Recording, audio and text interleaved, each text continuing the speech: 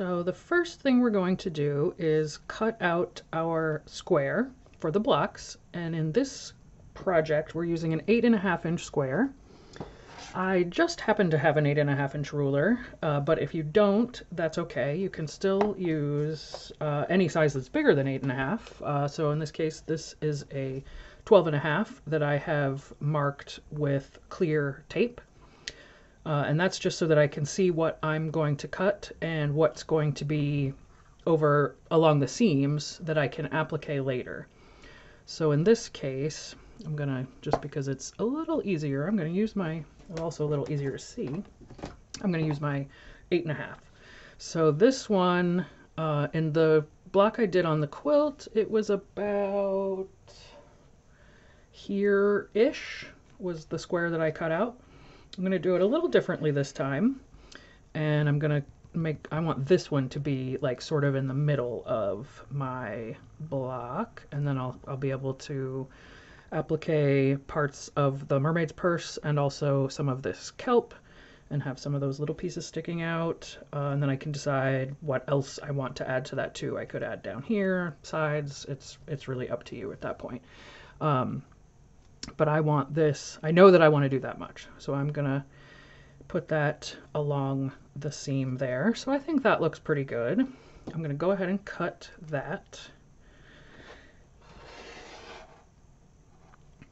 And try to cut as little extra as you have to, because you never know when you might need, you know, I could have just cut straight through, but I might need that purse later. So I'm going to not cut through that one. And then I'm going to turn my fabric around and cut my other two sides. If you have a rotating cutting mat, that's even better. Then you don't have to pick your fabric up. So I'll cut my other two sides here. And that's not going to be of use, so that I can definitely just cut off and get rid of. But as you can see, you're going to end up with some Swiss cheese fabric. And that's okay, but you do want to make sure you have enough motifs left over that you can use for the applique part. So I now have my square. Actually, it'll go this way. I guess this is right side up. So I'm going to quickly piece some sashing around it so that I can proceed to the next steps. So I will be right back. Okay, so now I have my block pieced. This looks a little bit different than yours because it's just a block, it's not the full quilt. But this will give you an idea on how to produce the same look. So I have my block in the sashing. Now I need to look for this motif that I want to applique on top. Luckily, this is a pretty small repeat. So this and this are actually the same mermaid's purse. These two are actually the same. So that's less than 8 inches. That makes it a little bit easier. So here I can see that this is the same as this. First I look for where the kelp crosses, and I can also see where I cut it out right there. So that gives me a clue, and then I just go over to the next one. So I'm going to want, so the reason I can't just cut this out because I've lost some in the seam allowance. So you can't, I mean, it doesn't look terrible, but you can see here where the two little points don't line up. So that wouldn't work very well if I tried to just cut this out and applique it on, because I've lost that 1/4 inch. So I also don't want to just have a straight line where the seam is. Your eye's going to go right to that, and you're going to see it immediately. So what I want to do is cut out pretty generously around this shape, and I'm going to cut down into this as well. So I don't know exactly where I'm going to stop the applique yet, so I want to give myself more motif than I know that I'm going to need, so that I can make that decision later and I don't end up with a hole in between. So I'm using my favorite scissors, well, for detail work, my favorite scissors. I have a lot of favorite scissors. These are the Fiskars 5-inch spring-loaded micro tip something or other. So I'm just going to loosely cut around. And I want to get both of these kelp leaves, and I want to get these tips of seaweed.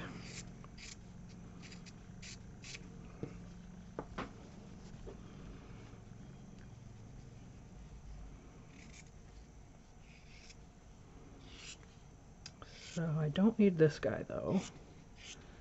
And I have plenty, so I'm not actually going to need anything close to down here, I don't think, so I can just cut straight across that. Whoops. Okay, and now if I put this right on top, it'll give me an idea, yeah, there we go, of what it's going to look like when it's finished.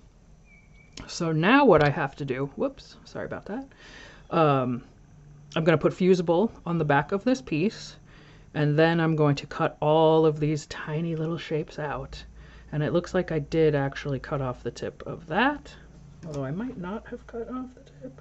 Well, it doesn't really matter. That tip will just end there at this point. But so right now I need to put the fusible on this, and I could go ahead and I could pick as many others as I wanted. That's not exactly where that goes, but something. So I could, you know, find this piece and add that, or this little guy. So again, I'm looking for where, if I wanted to find those, where that crosses. So it would be this that goes here. So I can't use that piece. Can't use that piece. Can I use this one? Is that the same? Yeah, so this is the same as this. So I could, but that one gets a little bit cut off. I could, yeah, I can use that right there and plug it in here. That one, is there one of those? So it's this one, this one. Ah, so right here, this is where I could get it. So in this case, I could get, this one is right there, and those three are right here. So for fun, let's go ahead and do that. So let's go around these pieces of kelp. And let's see, I wanted this one too, right? That's that one, and it connects to that. So yeah, so that's the last one I want to get. And I don't need any of this. But just to be on the safe side, I will cut out this entire mermaid purse. I know I'm not going to need the whole thing, but just in case. Better to have more than not enough. And actually, maybe I do want that mermaid purse, because it would go something like this. So I'm not going to keep the kelp, but I do want these green seaweed, or that maybe that's backward. Maybe the green is the kelp and the yellow seaweed. I'm not really sure. But regardless, I want the green pieces here. And on this side, I'm going to keep the yellow and the green. So now that I have the pieces that I want to applique, I need to get some fusible web so that I can apply it to the back. Let me go grab that. Okay, so now I have my fusible web. This is Heat and Bond Light. You do want a lightweight fusible, something that you can sew through, which this one you can, because you don't want it to add too much bulk.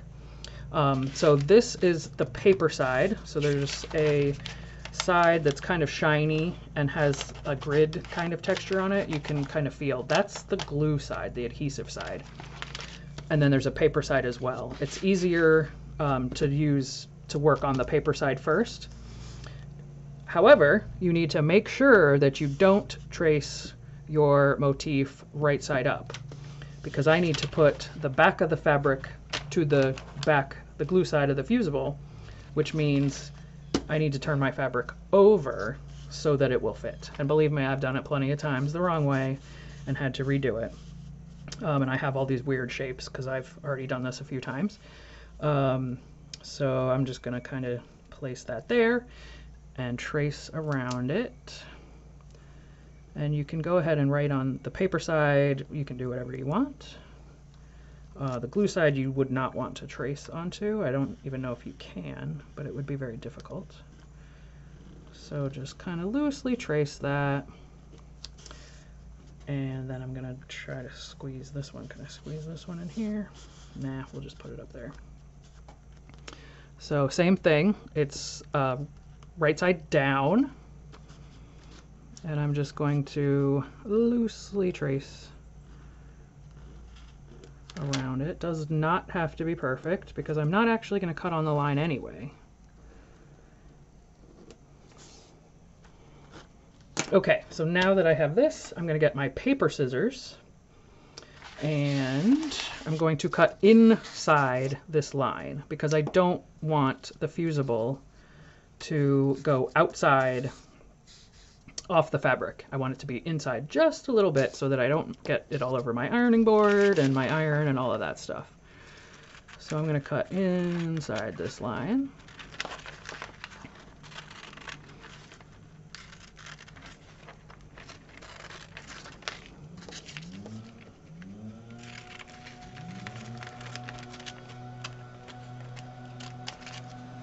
Okay.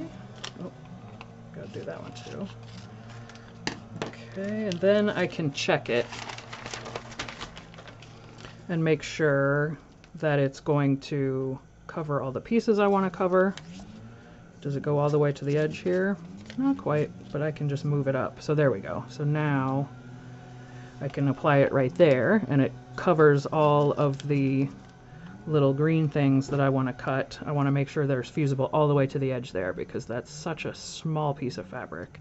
I need the whole thing to have adhesive. So I'm going to set that one aside for right now, and I'm going to go back and cut this one out.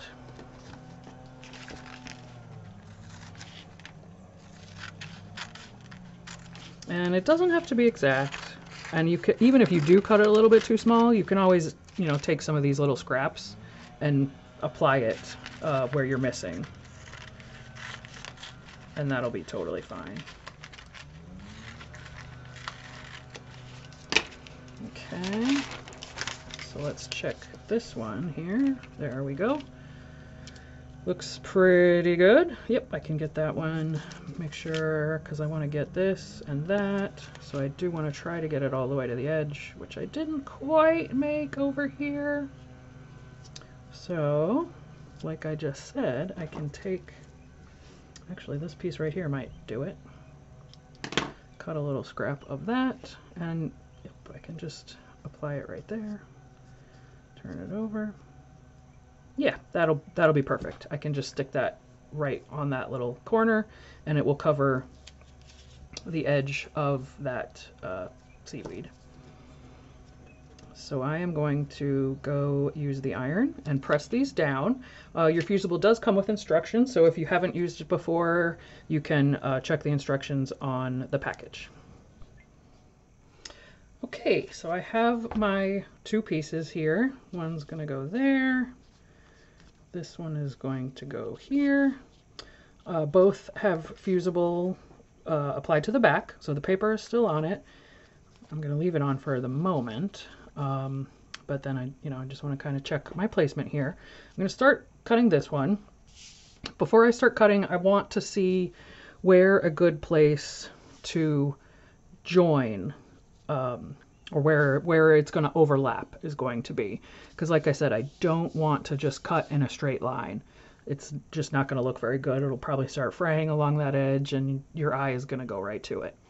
So I want to look for a place where there's already a line that I can cut along. And since I do want to follow, I want to keep the, I don't know what those are called, the hooks, I guess, of the mermaid's purse. The easiest thing to do is probably just to cut right along the edge of the purse, at least in this part. When I get up here, I might want to cut somewhere else. Let's see, do I want to keep that one? That one's going to just barely be over the edge. So I'm not going to bother with that guy. So probably right along that edge for all of these pieces of kelp, that's probably going to be where I want to cut that, which means I have to come into the purse and cut somewhere, probably just kind of follow this and just cut right there so that I can keep these two hooks but cut those off. So that means it's going to follow this and then come down around here. Oh wait, no, because I want to keep that one. So I don't want to cut. So, okay, so I'll cut down here around this. And then, well, I'm not sure yet, but that's okay. I can go ahead and start cutting what I do know. And then once I can kind of put it on top, hopefully it'll be a little bit easier to tell what the next step is. So let's go ahead, move this out of the way, and start cutting.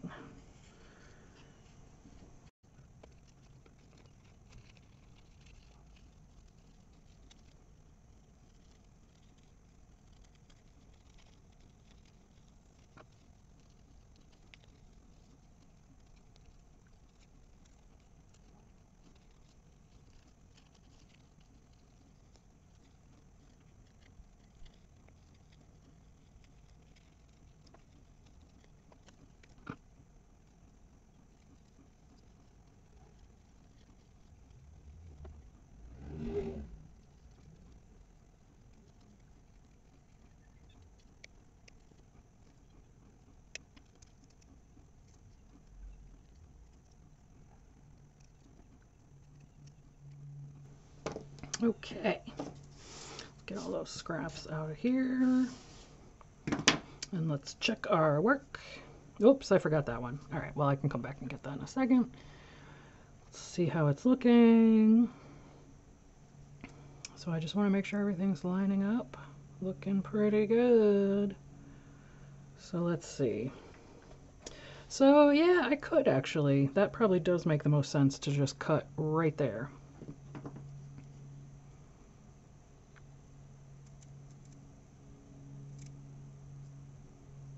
Or does it? Well, now that I've started.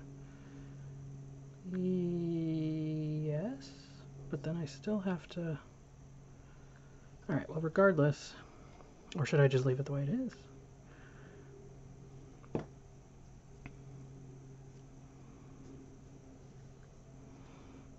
Okay, what I think I'm going to do is kind of,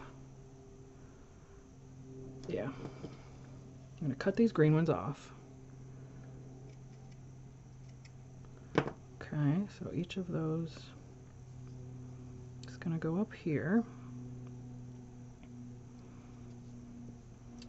And then, so that looks good there. I think, yeah, I think kind of following the, see how they're, I'm not sure you can, but there's sort of a circular line drawing in here. I'm just going to sort of follow that.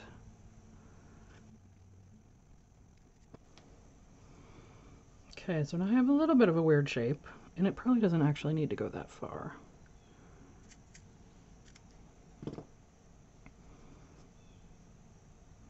Yeah, something like that. That looks pretty good.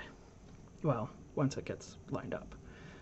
So I just have to finish cutting this, and then that one will be ready to fuse.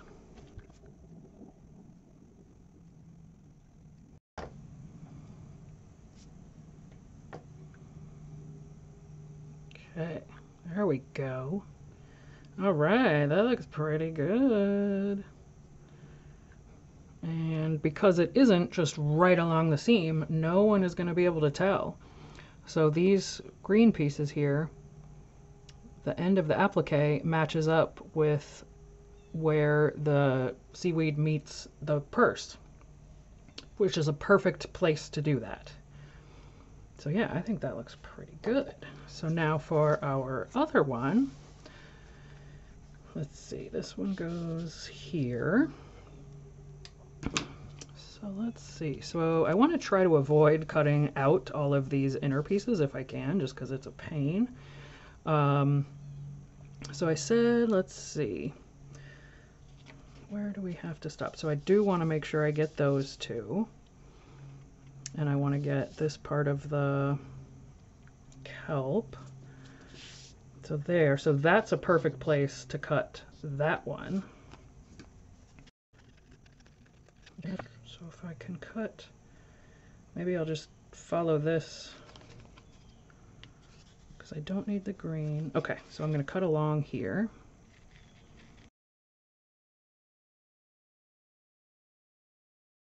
I'll most likely end up cutting that off later too, but for right now, that's good. Okay, so then I can cut around these.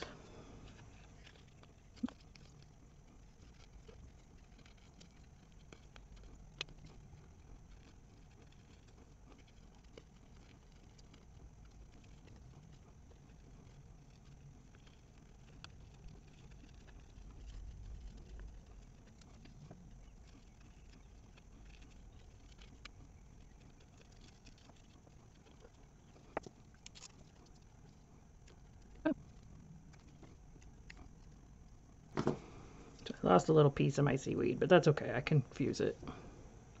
Just fuse it separately.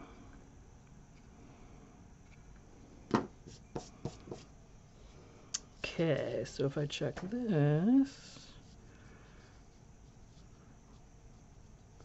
All right, and then that'll go there. Somewhere like that. Okay, so I still need to cut out in between there and those pieces, it looks like. I think I'm okay with all of these though. Well, actually that's not a piece, so just these. Those will all be okay. But I do have to cut out all of that.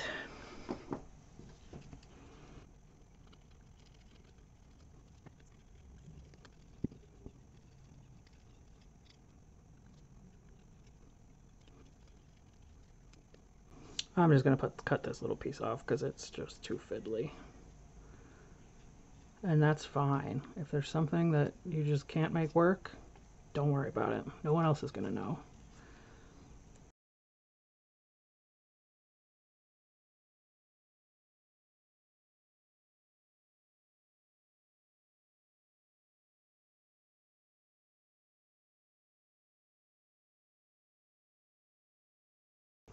Okay, and that whole little, so I'm just going to cut right under this bulb. That'll be fine. This paper is starting to come off. If the paper starts to come off or it's giving you trouble, just peel it off. It's fine. All right, so that one will go there. That one goes there. This guy was going to go here once I finish cutting them out. So still have this part and those sections in there, and then I can probably, actually, you know what? I can just cut this right along the edge of the purse.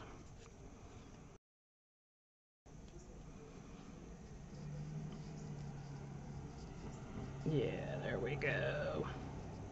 Perfect. Yep. So sometimes once you start cutting, you know, the cutting lines will just sort of start to reveal themselves to you. So that's what I was hoping would happen there, and it did. Well, let's see, is there anything else I could cut off to make my life easier? Doesn't really look like it. Yeah, I'm just gonna keep it. I'm just gonna cut out this blue, and then we're ready to go for this one.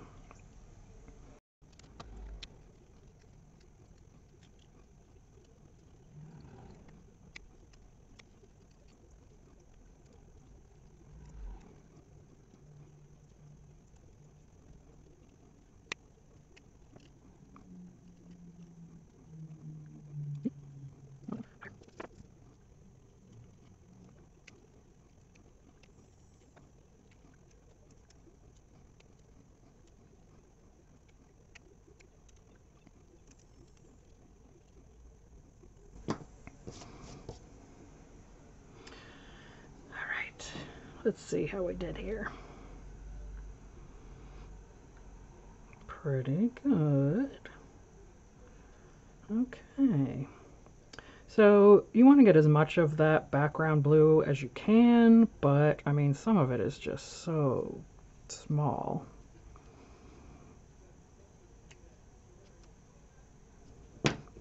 You just do the best you can. Okay, let's do this.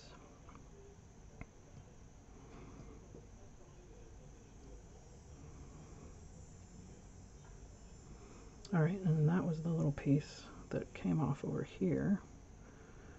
So if I want to keep that, I don't have to keep it. I mean, nobody's going to know if I just left that off, but we'll give it a shot. I don't know if it'll actually stick, but we can try. And then these go here, about like that. All right. So I think that looks pretty good. So when I go to fuse this, you can use a pressing sheet if you're worried about it. Well, first of all, you want to get all these other little scraps. Don't cut right on top of your piece when you're doing this, especially, you know, if you've peeled the paper off, there is fusible on the back of these. So some of these little scraps will stick to your piece when you go to fuse it. So make sure that those aren't on the piece before you go to press. And you, like I said, you can use a pressing sheet, but it actually makes it much more difficult because as soon as you put something on top of it, they move just a little, and then it doesn't line up perfectly. So what I like to do, I like to make sure it's all lined up, or you know, as best as I can.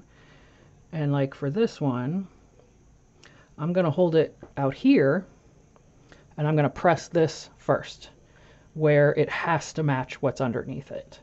So I'm just going to touch the iron to that, and then once that part is okay, then I move out. Because this out here doesn't matter as much if it's, you know, if it moves a little bit one way or the other. But what you don't want is for these pieces here to move with the actual art underneath, where that could show, and then you get weird things happening. So you want to make sure the part on top is fused first. So I would hold it here and then just hold my iron down there for just a second and then continue to fuse the rest once the parts on top of the block are fused. So now the pieces are fused. So when I pick them up, you can see that they stay stuck. So now we have this nice block where it looks like the artwork or the motifs are coming outside of the pieced square, which is a nice effect. And let's see if I can get it closer.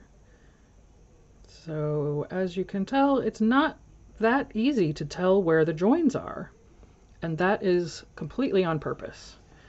So for this one, yeah, so the whole purse up to here is all still there.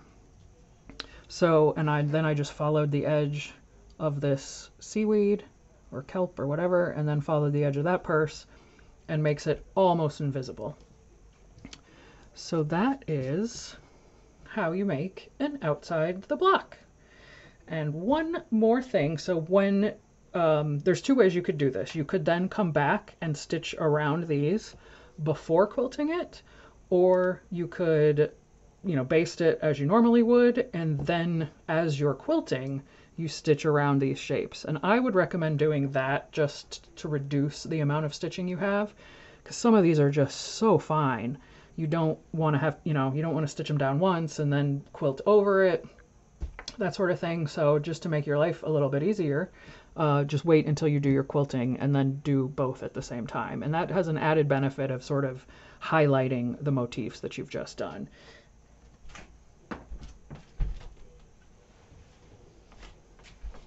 And I have an example of that, a finished quilt that uses this same technique, using K-facet fabrics that I made some time ago. So this one, it was done in the exact same way.